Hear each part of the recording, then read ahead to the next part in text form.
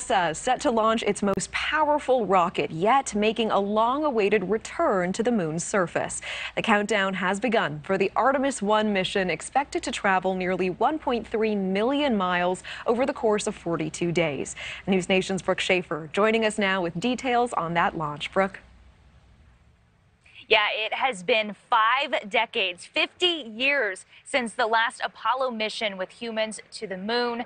Now NASA is trying to do that again, and it all starts on Monday. As you mentioned, the official countdown started today for the Artemis 1 launch. This is going to be an unmanned mission, so there won't be astronauts on board this rocket. Monday's launch will be a 6-week test flight, if you will. So if all goes well, astronauts could be landing on the moon again as soon as 2025. We got the chance to sit down with a couple of people earlier this week at NASA who have worked on this historic mission so far, and they are excited.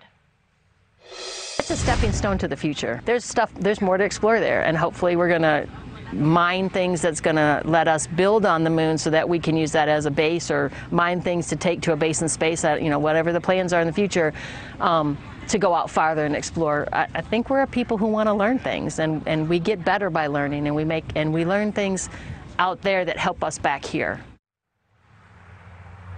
So Monday's launch marks the first of 3 Artemis missions. The rocket is supposed to take off between about 8:30, 10:30 a.m. on Monday morning. And actually, Natasha, my team and I are going to be there. We will be in Cape Canaveral to see this rocket launch if all goes as planned. So you can watch all of the preparations, everything leading up to it right here on NewsNation.